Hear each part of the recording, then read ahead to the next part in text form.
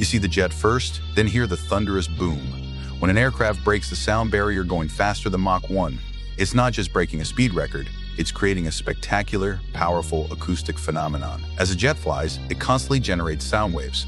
At subsonic speeds, these waves travel ahead of the aircraft, just like ripples in water. But as the jet approaches Mach 1, the speed of sound, it starts to catch up to its own sound waves. These waves begin to compress and pile up, forming a dense wall of pressure directly in front of the aircraft. When the jet finally accelerates through this wall of compressed air, it creates a powerful shockwave. This isn't just a single event. It's a continuous cone of high-pressure air radiating outwards from the nose and tail of the aircraft. When this shockwave reaches your ears on the ground, the sudden change in air pressure is heard as a rapid, thunder-like sonic boom.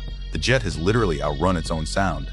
Sometimes, you'll see a dramatic vapor cone or shock collar around the jet. This isn't the sonic boom itself, but condensed water vapor forming in the low-pressure zone behind the shockwave.